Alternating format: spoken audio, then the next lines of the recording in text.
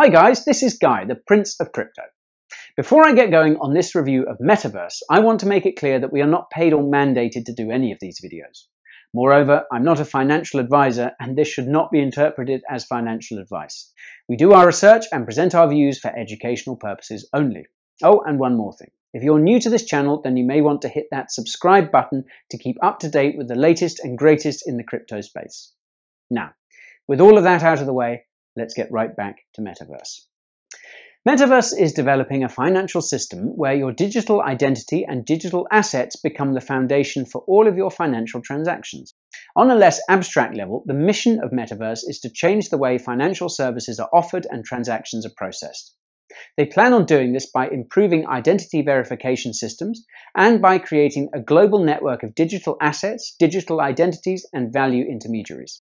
In the past, it has been labelled as the Ethereum of China, which is indeed quite a brave comparison.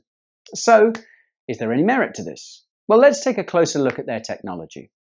Although Metaverse has been compared to Ethereum, there is one unique feature that differentiates it. Metaverse is focused on smart assets, whereas Ethereum is focused on smart contracts. Having said that, Metaverse does use the same proof-of-work algorithm as Ethereum, that's Etash. However, the development team is working on another consensus mechanism that will be called Heartbeat Token Height Delegated Proof of Stake. Quite a mouthful. So this will be Delegated Proof of Stake Consensus, that's dPoS mechanism.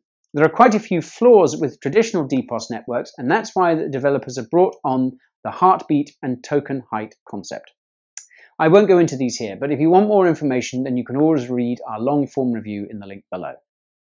Now, another really interesting concept is that of the Metaverse Smart Tokens, that's MST. These are essentially tokenized smart contracts that can be spent, registered, transferred, issued, deposited, or even burned. Quite impressive. Now, the utility token behind the Metaverse network is the ETP token. This is used within the ecosystem as a method to pay fees to the miners or the developers. It will also be used as collateral for the staking. There is a total supply of 100 million ETP tokens, and the current circulating supply is about 70% of this.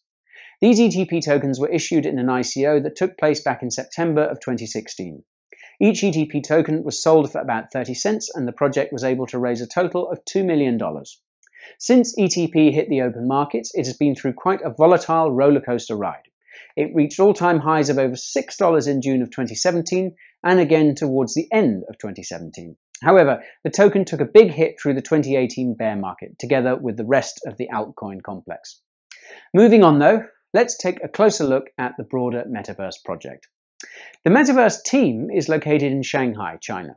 The founder, Eric Gu, was actually one of the founders of Neo, but decided to leave the project to build Metaverse. The rest of the team have pretty diverse backgrounds and include software engineers, blockchain developers, and data scientists. There are also a whole host of partnerships that Metaverse has entered into with other blockchain projects and companies. These include the likes of Aeon, Agrello, G-Chain, etc.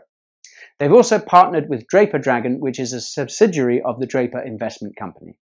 Now, in terms of trading, ETP is listed on a range of exchanges, including RightBTC, Bitfinex, Huobi, etc. Not the best list of exchanges, but reasonable enough. There appears to be pretty strong volumes across these exchanges, and this bodes well for the liquidity of the token and means that you can easily execute large block orders without much slippage. Once you have your ETP, you are probably going to want to store them in an offline wallet. Currently, you don't have that much choice when it comes to storage options. Perhaps your best bet is to use the official Metaverse wallet. This is available in a desktop, mobile, and web wallet version. Unfortunately, there's no hardware wallet support for ETP at this stage. A shame. So, in conclusion, Metaverse is no doubt quite an ambitious project. They're developing some really innovative technology and have a strong team pushing it forward. Moreover, they have a pretty extensive roadmap ahead of them which could further propel the project. Having said that, I think it will still be some time before the project can really challenge the likes of Ethereum or Neo. They also have to focus on increasing awareness for the project, starting with more support on other exchanges. So, what do you think of Metaverse? Do you have any questions for me? Hit me up in the comments below. And of course, if you found this video helpful, be sure to hit that like button and subscribe.